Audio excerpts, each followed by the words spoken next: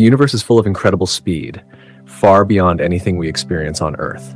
At the very top of the cosmic speed chart is light itself, traveling at nearly 300,000 kilometers per second.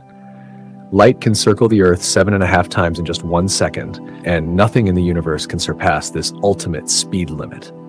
Next, we have cosmic rays, subatomic particles accelerated to near-light speed by exploding stars, supernovae, and other cosmic events.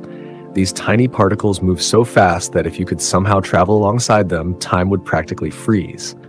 They carry unimaginable energy, capable of passing through entire planets without slowing down. Then there are pulsars, the spinning remnants of massive stars. Some pulsars rotate hundreds of times per second, moving their surfaces at incredible velocities. And even closer to home, particles in particle accelerators like those at CERN are pushed to speeds just shy of light, giving us glimpses into the fundamental workings of the universe. But speed isn't just about particles. Some celestial phenomena, like jets from black holes, can shoot matter at nearly the speed of light across vast cosmic distances.